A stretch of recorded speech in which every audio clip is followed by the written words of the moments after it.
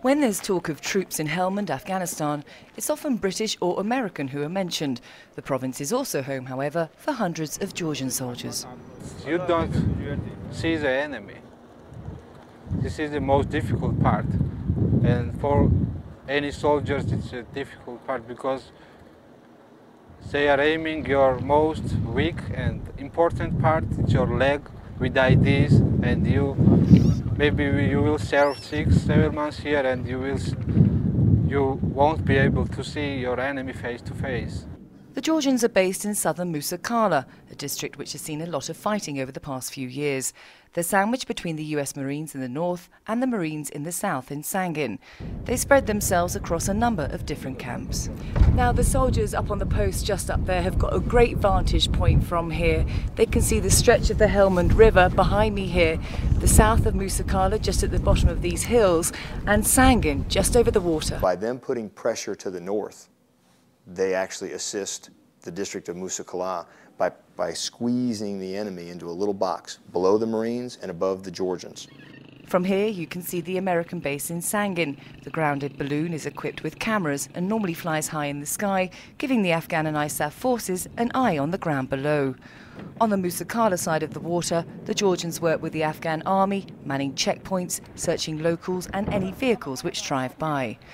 The Georgians are used to conventional warfare, not counterinsurgency, where efforts are centred on building up local authorities. The problem with Musa Qala is that there isn't much here in the way of local governance or so-called Giroa. That's why we are there. We will bring the local governments. It's the first step, because a couple of years ago it was a completely Talib country. Now it's gradually going under the Giroa influence. And we are there to help the Giroa to come, to establish their post, the civilian government, the ANP, ANA. It's very important. It's a part of the coin.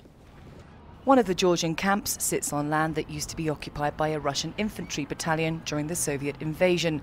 Their former trenches are still very visible. There's quite a lot of the legacy mines, because Soviets just put mines everywhere, especially on the forward slope, trying to create some kind of mine ambushes or some obstacles so the Mujahideens will not come over their places. So as you can see, now we're using these trench works for our defensive works. For one of the Georgian soldiers, it's his third deployment to Afghanistan. His first two trips he made in the 70s and 80s, fighting with the Russian army. თითქოს რა ვიცი ჩვენი ქართველი ბიჭებიც დაღუპულები არიან აქ.